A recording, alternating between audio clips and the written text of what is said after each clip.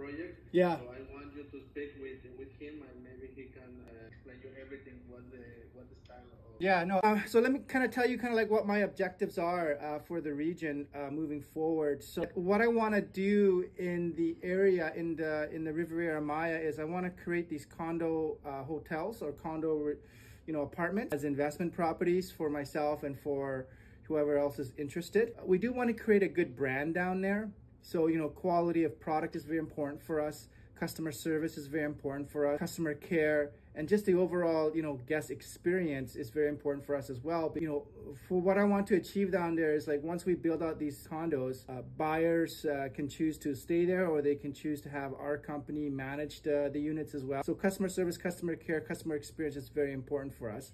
So with that said, we have a developed lot in Tulum right now in the Harmony area. I'm wanting to start on it like pretty soon here, but I've just been really busy. But once that one's done, we have 2 more lots in Puerto Morelos that we want to start as well. And then I want to acquire some more lots, on the beachfront. If this video sounds interesting and you have questions, send us a private message or follow us on social media for more information, or you can also visit our website as well.